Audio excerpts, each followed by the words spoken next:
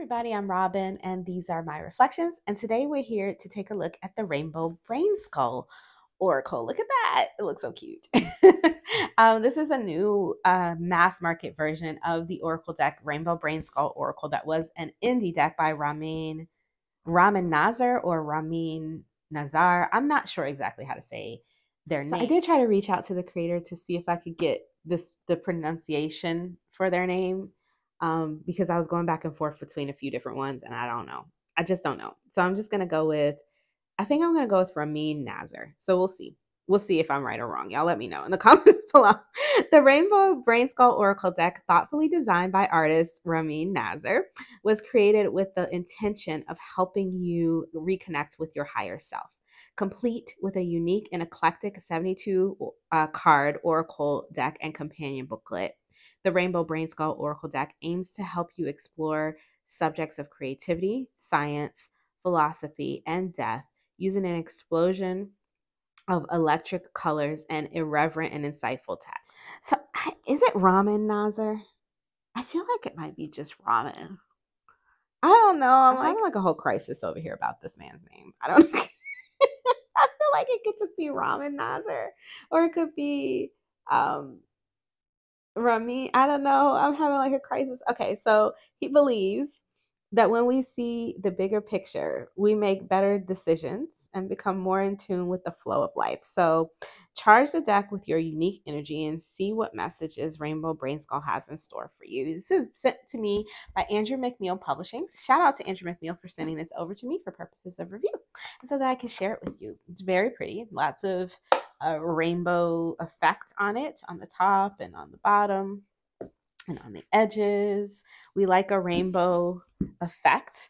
They are super cute. The backs are plain black and they just say Rainbow Brainskull on the back, and it's like a matte. The book is glossy and there's not much inside of here. It basically says what it said on the back of the box, and then for each one you get a thumbnail and then just a little bit of, food for thought, basically. So for the first one, the card is relaxed. It's still just the loading screen. And then it says, sometimes we forget everything that comes before you press play.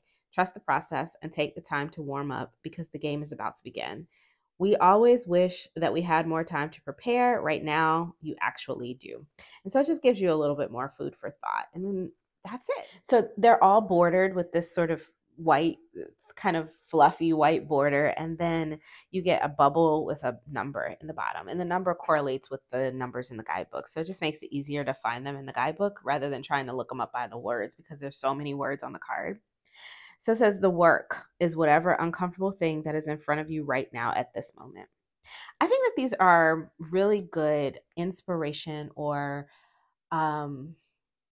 motivational cards. But if you like a motivational deck, but you don't like that sort of fluffy, kind of, sweet, saccharine motivational deck, you want something a little edgier, or you want something a little bit more sarcastic, I would say I could call this deck. This one is going to do it for you. This one's going to do it for you. The artwork is extremely, it feels like comic book artwork, or the illustrations feel very comic book style and a little bit alien. So if you like alien stuff, alien comic books, I think you'll like this one. So it says forever and wherever you will go. The choice is always yours to vibrate high or vibrate low. And then it says infinite freedom of thought is your foundation. They're just really nice, thoughtful messages to make you think about where you are in the moment. I think that these are meant for you to read, find where you are here, and then think about how we can move through that, or what's our next step going to be.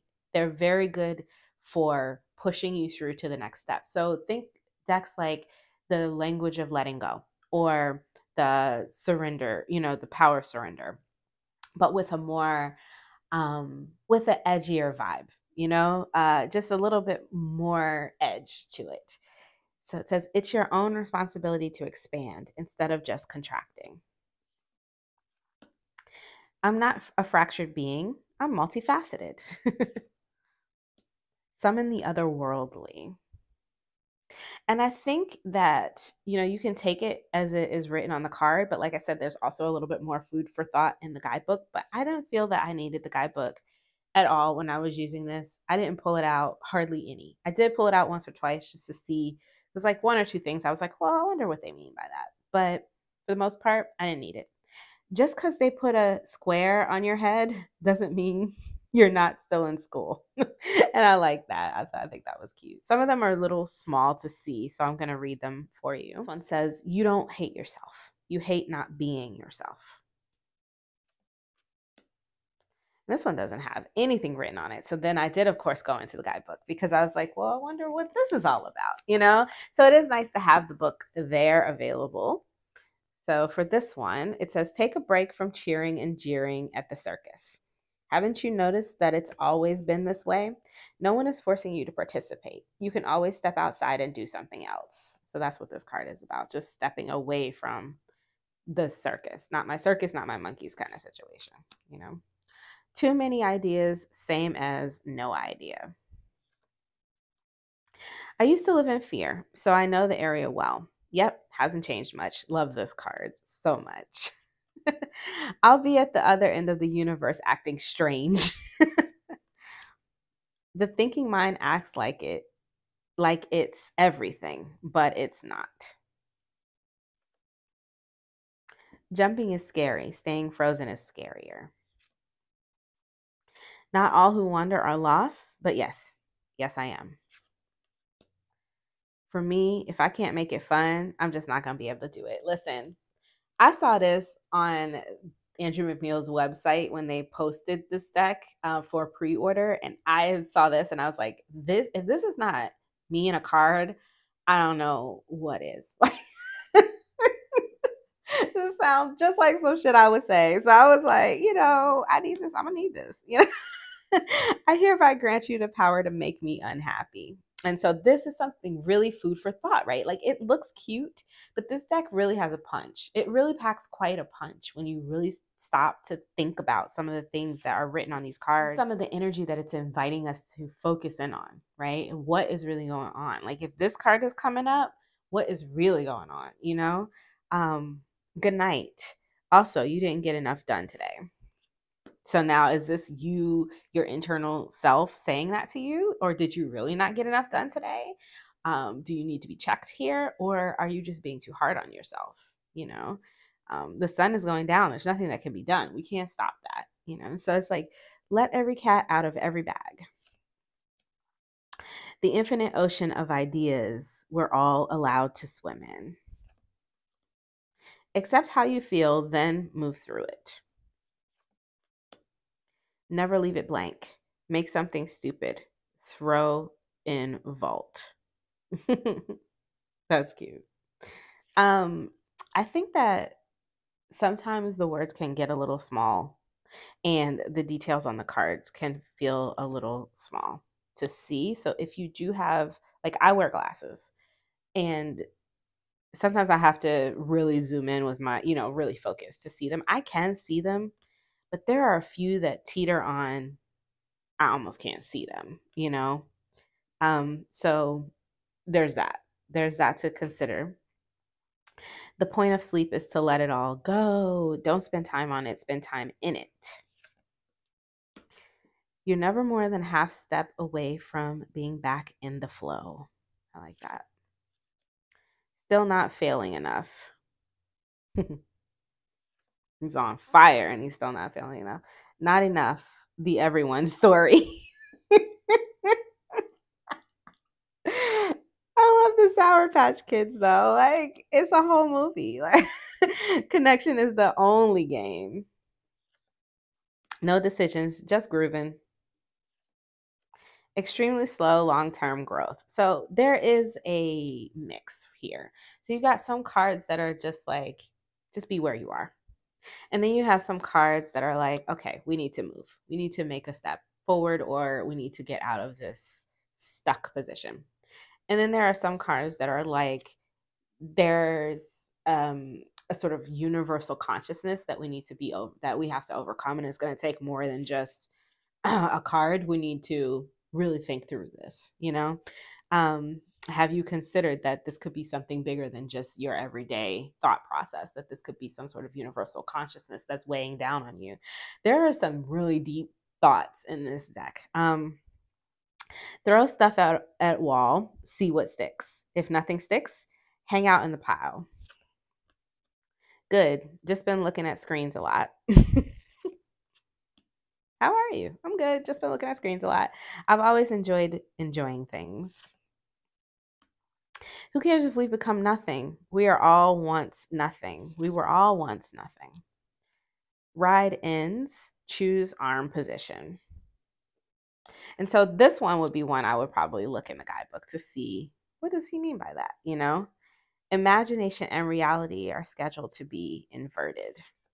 They're scheduled to be inverted. Oh no. I think these cards really lend to storytelling type of reading, because if I saw this card, the first thing that came to my mind was, can you imagine if you woke up one day and everything that you thought was real just became your imagination, and everything that you imagined just became true? Now I've got a story to build on, and I can then throw tarot cards around that, or just, use my intuition to build further into it if I'm doing a reading for myself or others and I've got a topic to work from. So I think that these cards can be really intuitive as well. One thing at a time. The white space makes it so that they're going to go with a lot of stuff. I control, wish I had some. I love control, wish I had some. The more you create, the more the universe is. So this is like a oneness kind of thing, right? Like you create and the universe becomes. You don't create and there's nothing there. It's just like we work together to build. How do you know that's what you want exactly?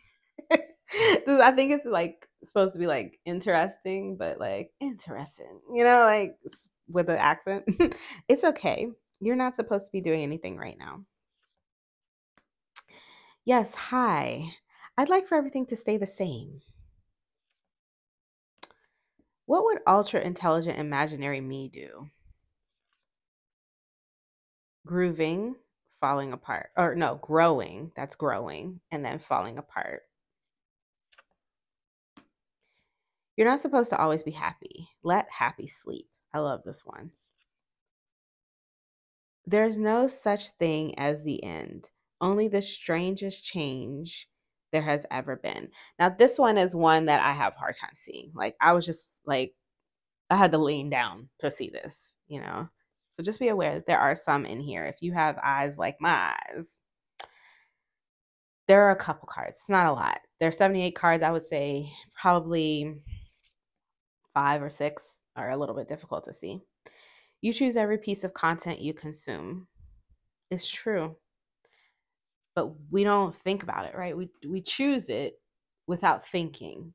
And I think what could happen if we started to really think about those choices and integrate that thought process into our daily choices. You make a decision already, so the story can move forward. Big mixed barrel of emotion. It'll never be perfect, it says it'll never be perfect, so I'll leave it blank and let the earth slowly consume me. Wow. Out argue, bad narrative in head. Oh, I see. Out argue the bad narrative in your head. Look at that. It's like consuming him. I mean, that's exactly how that bad narrative works, right? You get to control so many atoms. Me, also me, also me, also me. Yeah, I like that. Being out of ideas is just another idea. If only. I am a brand new teenager me, childhood me, baby me, plus source.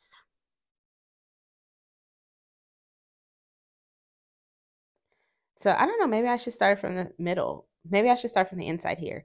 Source plus baby me plus childhood me plus teenager me plus I am brand new. Yeah, I guess I do stuff, but I don't feel like an actual thing yet. What are the things you care about? It ain't always going to be dirt. Death is just one character I play. My real name is Change. I love that. So cute. And here are the backs again. So I said 78, but there are actually 72 cards. Sorry about that.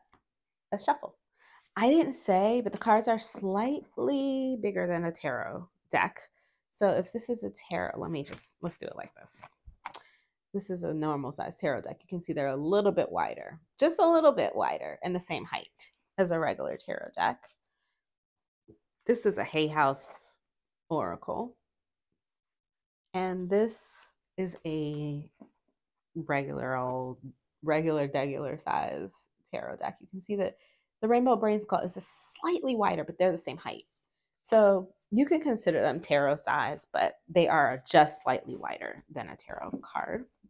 It's gonna give them a really good side shuffle here. It took me a long time to get a good mix on them the first time around because my hands are short, the cards are just slightly thick, and this edging, I don't want to say I don't love it because I do. When I shuffle like this, the effect of this rainbow edging catching my eyes when I'm shuffling it is everything, literally everything. So I don't want to say that I don't love the edging, but it does make it a little bit difficult for a riffle shuffle because it's a little bit sharp on my fingers because I have short hands and the cards are a little bit stiff.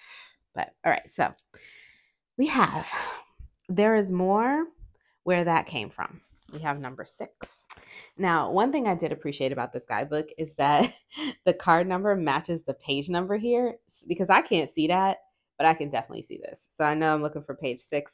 They could have made it so that it wasn't like that, so that this was page 2, and then that would have thrown everything off. So I really appreciate Andrew McNeil and the person who did the graphic design on this for hooking us up that way. To read it for yourself. There's a couple you can read. So it says, the cosmos are always evolving, and so are you. So much more is on the way. One day we will understand exactly what this era was all about and why it needed to happen. So there's more where that came from. Let's do one more. For me, this is my favorite card. Oh my God, I can't believe it. It's my favorite one. For me, if I can't make it fun, I'm just not going to be able to do it. Okay, so here's a couple more if you'd like to read them for yourself. This one says, remember how to play? If you're not having a blast whenever you can, your childhood self will be quite disappointed. Get in touch with your inner child. They've been waiting this whole time. Do something that would make them smile real big. All right, and so that is the Rainbow Brainskull Oracle. So what do you think about this one? I love it. I think this is fun. The white backgrounds have made it really easy for me to put with just about anything. So, so I've been using it with all kind of stuff, just throwing it on the table with all kind of stuff. But I'm trying to think what would like be a real good match with it. I haven't found anything that I feel like is like a perfect match, but I've just been throwing, like I said, I've been throwing it on the table with everything. If you have seen this, if you picked it up, tell me how you're using it, how it's going for you. I think that this has been working. I've been using this for like just afternoon polls, journaling kind of stuff. I have started journaling again. I wasn't doing it for a while, but I started journaling again. So this is really good for that as well. I really like to just pull the cards and think about them, to be honest. But sometimes if I feel like inspired to journal, then I will do that with it. And that's what I've been doing with it. It does work really well in daily pulls as well. If you're just looking for something to, like I said, if you're looking for something that will either push you forward and motivate you, inspire you, or make you think in your daily pulls, then these are going to be great for that. I think these are going to be great for people who are working on hotlines. If you're just looking for something, like someone's like, I just want a general reading, pulling something like this out will definitely give you somewhere to go with that reading, you know, especially if it speaks to you intuitively. So yeah, that's what I think. Let me know what you guys think in the comments below. If you like this video, give it a thumbs up. Helps the channel grow, helps the videos get out there. If you want to see more from me, you can subscribe. I release videos every few days regarding tarot and oracle. Links to where you can pick this one up will be in the description box below. It will be an Amazon affiliate link because I'm an Amazon affiliate. If you do decide to purchase it from Amazon, I would appreciate it if you use the link. It doesn't cost you anything. It helps me out, gives me a couple of cents, helps the channel, helps me get things for the channel to show on here. So I do appreciate that. Until I see you guys next time, stay safe and be blessed. Bye-bye. Interesting. And how you know that's what you want exactly? This deck is so cute.